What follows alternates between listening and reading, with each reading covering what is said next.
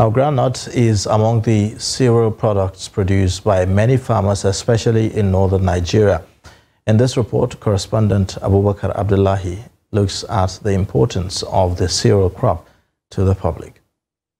Harvest of groundnut involves a series of activities such as propagation through seeds.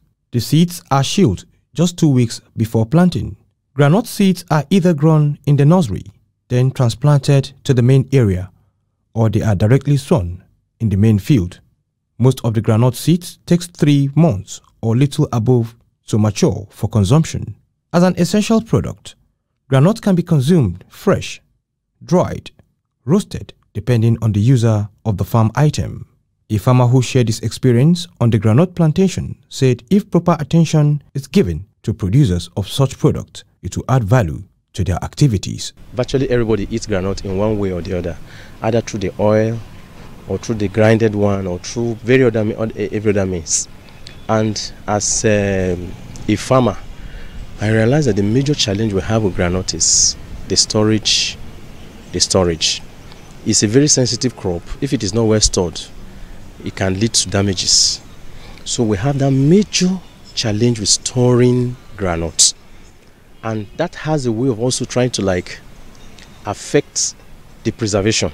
If it's not preserved, after a short while, you won't have groundnut again. The farmer further said if not for the challenges of farm shortages due to crises in some communities and hunger, which often force farmers not to store their products, the groundnut pyramid of 60s can return to the country.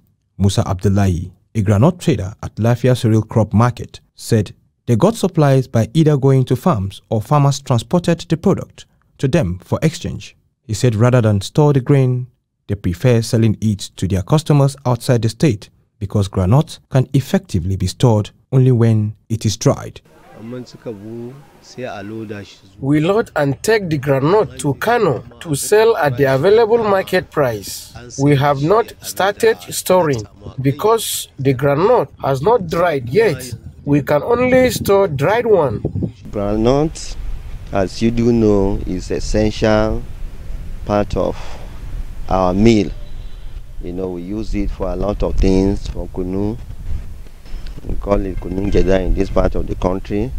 We use it for soup. We use it as meal. You eat it raw, you cooked it, before meal.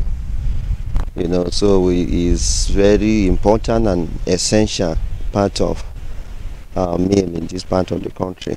He said despite the perishable nature of groundnut, families use available facility to store it for future consumption. He called on government to support groundnut farmers by providing storage facilities for them.